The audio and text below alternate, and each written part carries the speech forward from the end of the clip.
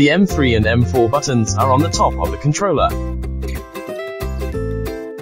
The M4 button now has no buttons mapped and no skill release when pressed. The A button for jumping. Press and hold, map button, plus M4, the FN indicator will breathing. Press the A button, the FN indicator light will double flash, the mapping is completed. Press M4 again, M4 copies the B button. You can now press M4 to jump.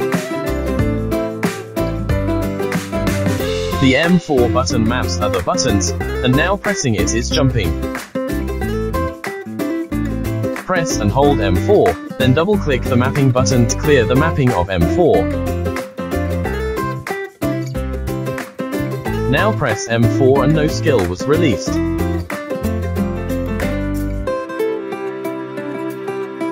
Double-click mapping button, the FN indicator double flashes, means all mappings are cleared. Go to the Big One app to set up mapping for more buttons.